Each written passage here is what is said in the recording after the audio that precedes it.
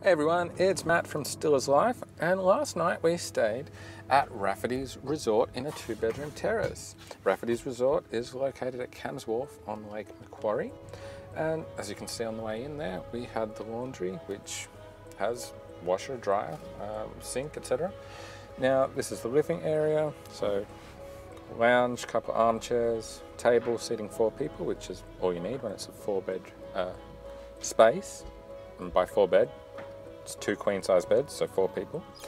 This is the kitchen. As you can see, it's well kitted out with stacks of cutlery and plates and bowls and pots and pans and everything else you need to cook, and really it's well set up for a longer stay.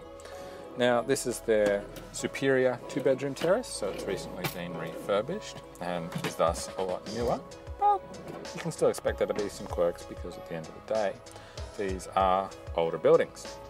Now, it is a resort style hotel, so you've got a bit of space between all of the buildings. You only share one wall with another terrace. So overall, it makes for quite a peaceful, calm and relaxing atmosphere. On the bottom level here, we do have an external patio, which has a table, and oddly enough, we don't have chairs to go with that table. Upstairs is quite a surprise. Now this is only in the superior 2-bedroom terrace.